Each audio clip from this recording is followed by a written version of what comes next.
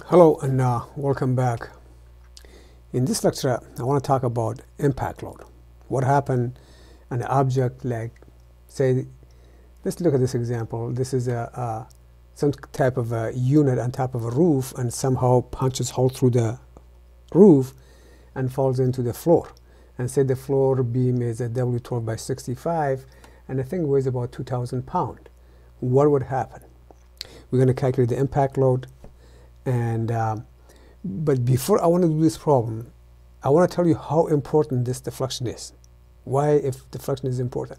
So before we do that, let's go ahead and take a look at the lateral problem, and that kind of give us an idea why the deformation is so important in impact load.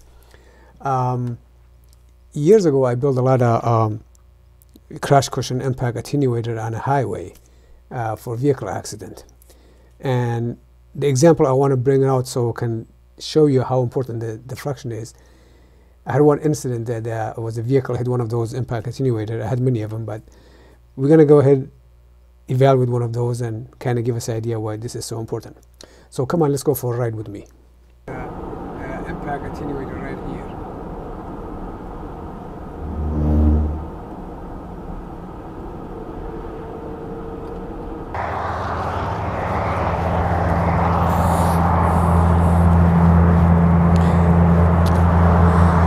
A few years ago, I investigated an accident. A pickup truck hit this impact attenuator at 65 miles an hour. When I spoke to the driver told me that by the time he looked up, it was too late and hit the unit. He walked away without any scratch, no problem at all, and his vehicle was basically demolished. The thing is, when a moving object created impact force, the impact force created energy, and the energy slows down the moving object over the distance, and that distance is very important. That distance what basically saved the driver's life. And we're going to go ahead and analyze what that distance is and how important that is. This measurement was to be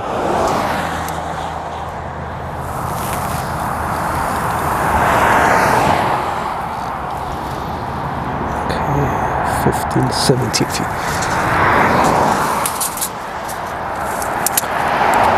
As you can see from the picture, the impact attenuator that was here, which we got replaced with this one, it deflected, retracted about 17 feet.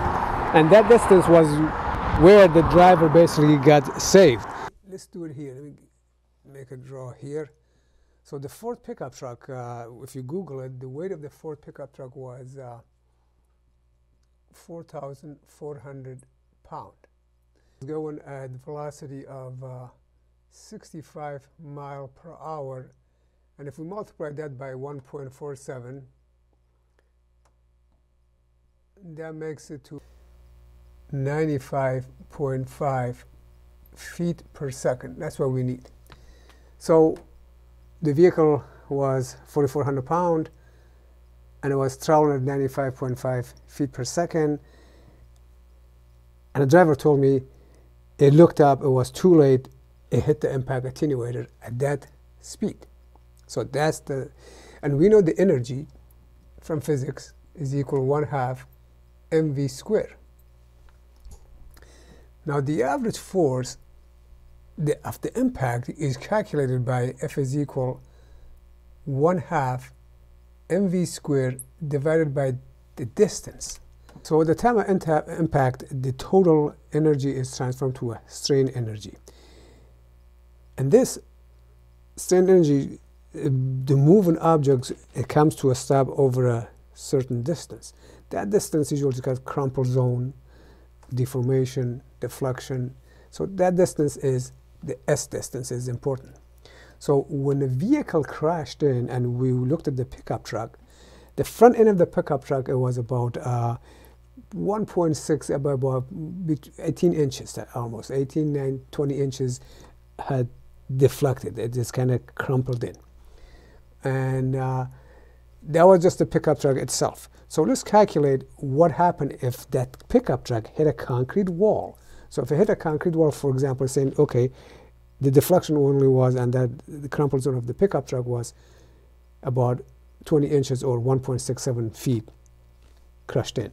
So 1/2 M is 4,400 pound. Gotta watch our unit here because this English system kind of is difficult with these type, and multiplied by V was 95.5 feet per second, and that has to be squared. And the next thing we're going to do is divided by the distance, and the distance, that's a feet, so there was, say it was 1.67 feet. The pickup truck front end kind of deformed. So that's going to come out to 12,039,276 pound per feet square. But because this is in the English system here, we got to divide it by the gravitational force, which is in English is 32.2, and in metrics is about 9.8 meter per second. So let's go ahead and divide this number.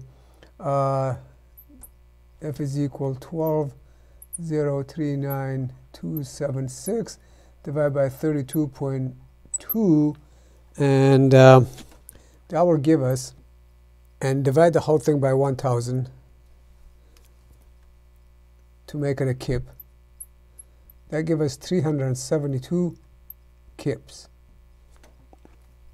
When a vehicle hit the impact attenuator and the front of the vehicle went in about 1.67, and the total force that created was 372 kips, assuming the object hit, it did not deform. But as you can see, the object did deform, and I measured it, it was 17 feet. So now let's do the same thing, just divided by 17 feet plus this. So now if it's going to come out to 1/2 4,400 times 95.5 square divided by 1.67, I lied, not really, so it will be 17 plus 1.67, and then take this number again, instead of going through this, divide them by 32.2, make it a kip. Basically what I did, I just skipped that right here. So that comes out to 3,000 pound or kips. So now we have that here, so let me make a divider here, going back there, and the gravitational force of the vehicle itself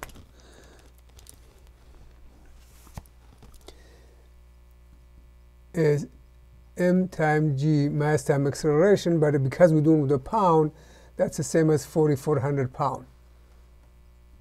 So that's how much the vehicle weighs. The Federal Highway did a lot of research on this, and NHTSA, they decided, they said, you know, the ratio of impact load compared to this, if it's over 60 to 65, you're not going to walk away from it. The driver told me he walked away from the accident without any harm, and we found out why. So when he hit the impact attenuator, the total force came out to 33,000 pounds. So if I take 33,000 pounds here, which is a kip, and divide it by 4,400, that comes out to 7.5, which is way less than 60 or 65. So no harm done. However, if the driver, luckily he didn't, if he hit the concrete wall and the only deformation was in the vehicle, not on the concrete, it would have been 372,000, which is a kip, divided by 4,400, and that is 85, which is more than 60. Because this number is so much greater than 65, the probability of personal injury and even to being fatal, it's very high. And this is the number they looked at. So this is telling you how important it is when an moving object and hits the another object, and how much deformation exists between two objects, even the object itself that's going to moving, or the object is it's stationary. And this is one way approximately we can convert this to a kip, assuming a lot of stuff that we have assumed right here. And we can, a lot of time you can take this number and use them for like a bridge design. As you can see on a picture here, you can see a lot of time a vehicle hitting a pier, and how can we design a pier to withstand this massive impact. For example, the tractor-trailer engine impact load, it can be almost to 600 kips. And a cargo itself could be anywhere from 500 to 2,000 kip, and that's a lot of force. And how we're gonna design something like that. Of course, that's for future video. We design a pier to withstand something massive impact like that. So let me erase this, and we're gonna go ahead and do this problem. So now we know the importance of the deformation during the impact, how much it can reduce the force itself, and we're going to go ahead and try to do this example. So taking a look at this example, assuming we have either from the crane dropping something, or there's something on a roof and somehow went through the roof and it landed on a floor beam, how are we going to calculate that, calculate impact? Years ago when we did design, and if we worry about the impact load, usually double the life load, and that was per code. But you can't use that. That's kind of dangerous because this is much different. And you really have to go through something like this. And of course, we're doing this based on certain assumption also, assuming that the object that falling, it will not deflect, it will not deform. We can't really predict a lot of things here. So let's say this solid object is going to come in at the height of 10 feet and it's going to impact on a beam. How are we going to do that? Luckily, we have a impact factor. We can use that to calculate that. So we just calculate basically the our bending moment, because we know beam can fail by bending moment. And then we can calculate the deflection, and then use the impact factor to kind of bring it a little bit closer to see what we're looking at. So let's get to work here. I'm going to just go ahead and do the static analysis, assuming this 2,000 pound is just based on the top of the beam by itself. Let's calculate the deflection based on this 2,000 pound, and then calculate the bending moment based on this 2,000 pound. I'm going to first calculate deflection. We're using the deflection equation from the ASE table you can see on a board, and that is a PL cube divided by 48 EI,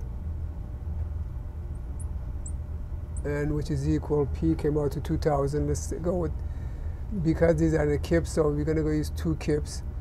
Time length was, let's say this is 40 feet. So time 40 feet by 12, make it an inch, by power 3, and divide that by 48, 29,000 KSI, and moment inertia came out to 553. 553 inch by power 4. That's not a good looking tree. There you go. So is equal 0.287 inch. Just for curiosity, see what is L over 240 or L over 260. And that is basically 40 times 12 divided by 240. That's about 2 inches. Let's find the maximum moment due to the 2,000 pound. We need that for a bending moment. That comes out to PL divided by 4, which is equal 2,000 times, well, let's make that to a kip.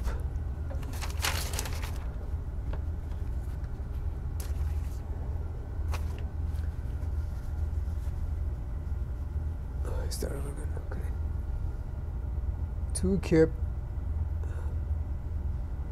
time 40, make that by an inch, divide that by 4, and that comes out 240 inch kip. Bending stress comes out to be MC over I, and we got 240 inch kip times C, it's a I-beam right here, so, and a halfway is a D divided by 2, which is 12.1 divided by 2, and divided by moment inertia came out to 553. That comes out to 2.62, that's an inch for, so become KSI. And that's way less than 50 KSI FY, which is fine. I mean, that beam can stand a lot bigger than that concentrated load, not a big deal. However, what happens when you have a bang? I calculate the factor that we're going to multiply this to. Take a look at the table. KD is equal